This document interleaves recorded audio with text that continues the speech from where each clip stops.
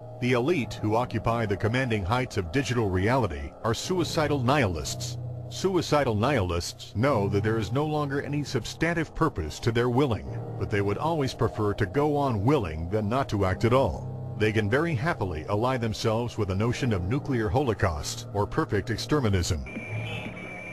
Technology has become so powerful in its capacity for destruction that free humanity cannot afford to let psychopathic technocrats with delusions of grandeur repeat the mistakes of their forebears, because it is highly probable that this time they may destroy everything, including themselves, in their mad rush for godhood.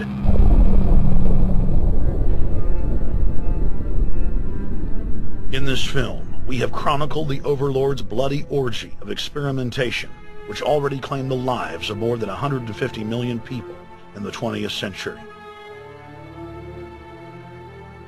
And now, they are promising to deliver an invincible tyranny that will dwarf their past exploits. In the days of World War II, there were sovereign nations and armies to stand against Hitler's final solution. Once world government is in place, no one will be able to stop the New World Order's plans for global population reduction. For those immune to psychological programming, hundreds of FEMA camps have already been built throughout the United States. In their quest for population reduction, no method is off the table. These dark builders intend to release a string of man-made bioweapons plagues, each one worse than the last, while at the same time expanding the police state to enforce an orderly extermination of the population, all in the name of fighting invisible terrorists. And the Georgia Guidestones stand today as a cold testament to the elite's sacred mission. To have a two-class system where the underclass are forced to live as slaves in tiny enclosed cities, while the elite enjoy the land of the earth, evolve into superhumans with the aid of advanced implantable technologies, live eternal lives, and travel throughout the cosmos. This is the promise given to the inner members of the New World Order and the agenda of the Bilderberg Group.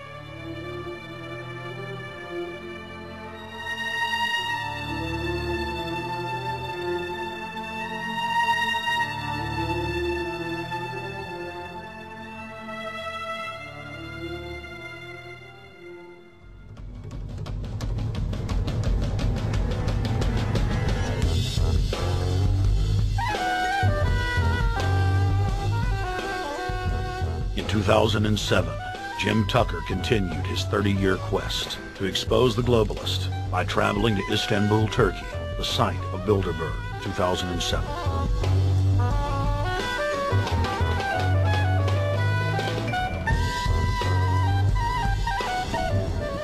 Jim Tucker, thank you for coming on, my friend. It's always fun. Jim, tell us what you saw today when you were out at the Ritz Hotel. We were at the Ritz-Carlton. It looked like a typical Bilderberg scenario. They had the armed guards all around the place. They had platoons of cops in formation waiting for disbursement. They also had cops all the way around the building, and they had all those high-tech things where every member can hear whatever spoken in any language instantly translated into his own language so they can keep up with it.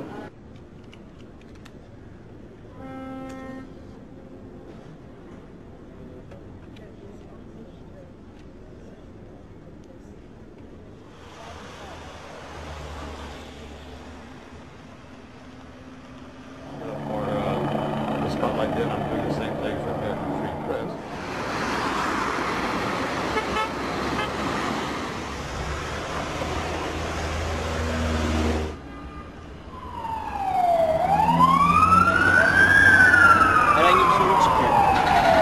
Hey, is the hotel open? See that? Çünkü İngilizce bilen var mı? Ben bilmediğim için. Let's just ask him directly.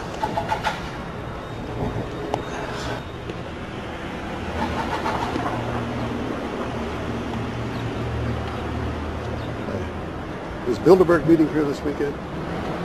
You can look this way. We had my two personal cops following me today. I was not aware of it because my nose is always sticking to the camera. My jaws are always flapping. But the TV crew said, those guys are going to follow you. And their car followed us out to the hotel. Then they identified the two cops in plain clothes, not business suits, but sport shirts and so forth. Yeah. That's the car that's been on our ass? Yeah. You want to photograph him? Yeah. You are, aren't you? Well, they're very likely Bilderberg boys.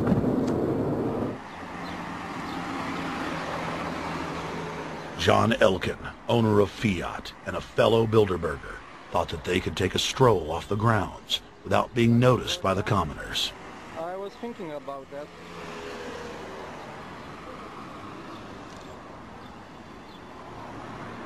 This Bilderberg attendee sneered at our camera.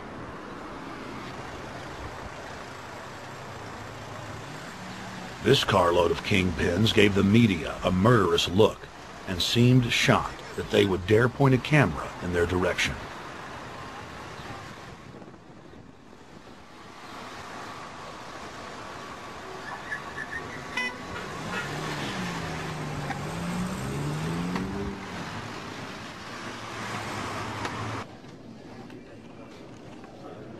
In 2007, the Bilderberg Group received the heaviest global coverage in its history.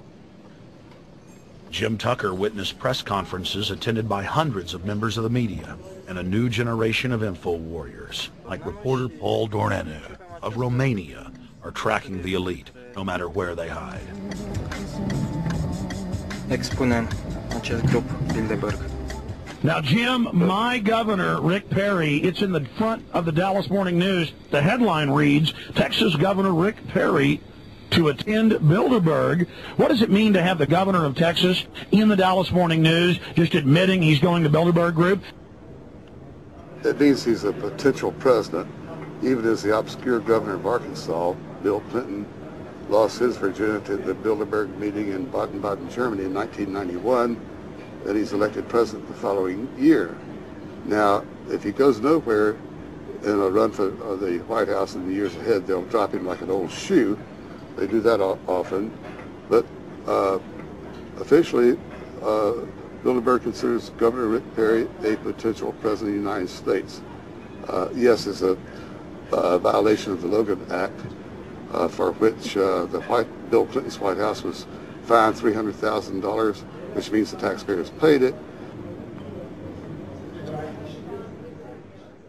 When Perry returned to Texas from Istanbul, we were determined to hold him accountable for his treasonous actions.